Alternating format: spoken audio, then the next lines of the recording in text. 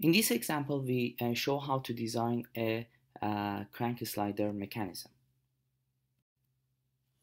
Many applications require a mechanism with a reciprocating linear sliding motion, such as engines, compressor, swing machine, reciprocating saws, and etc.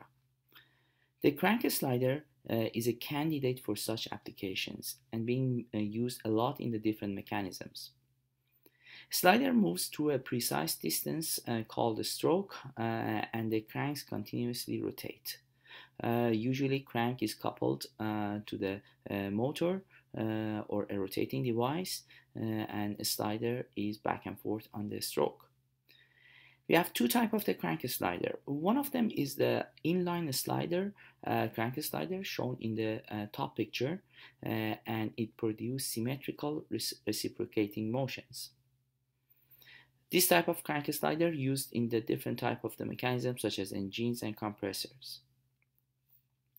In the offset crank slider, the average speed of the forward and return is different, such as machines in the cutting processes or some of the mechanism being used in the packaging lines for moving the parts. This type of the crank slider called quick return. And a measure of that action is called time ratio, which is the ratio of the time of the slower stroke to the time of the quicker stroke, and shown by the Q. As you can see, since the time of the slower stroke is longer than the faster stroke, the Q is always larger than 1. An imbalance angle beta is a property relates the time ratio to the geometry of the linkage, and this is called imbalance angle. An imbalance angle beta is equal to 180 degree times q minus 1 divided by q plus 1, and the q is the time ratio of the mechanism. Now we want to design a crank slider with a quick return action with the time ratio of the 1.4 and a stroke of the 10 centimeter. And finally, we want to draw this mechanism when the crank is at its 60-degree position. The first step is to find out the imbalance angle.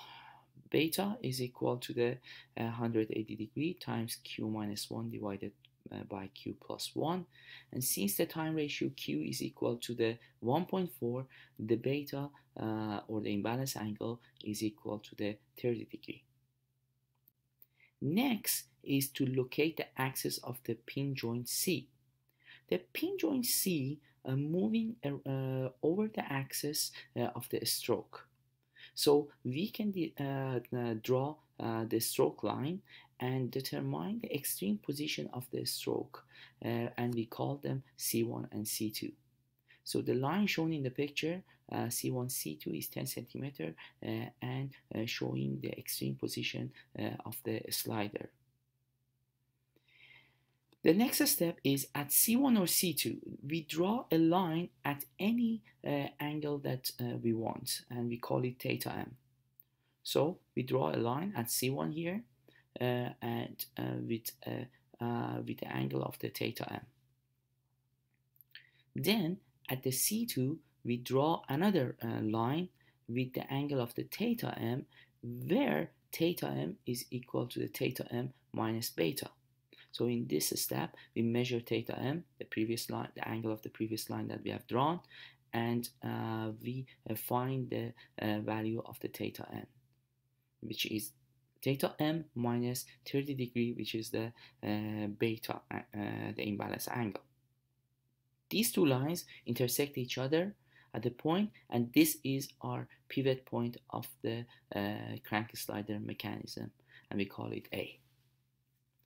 The next step is to find out the crank length, L2. L2 is equal to the half of the AC2 minus AC1. Next step is to find the length of the coupler, which is L3, which is equal to the length of AC1 plus L2.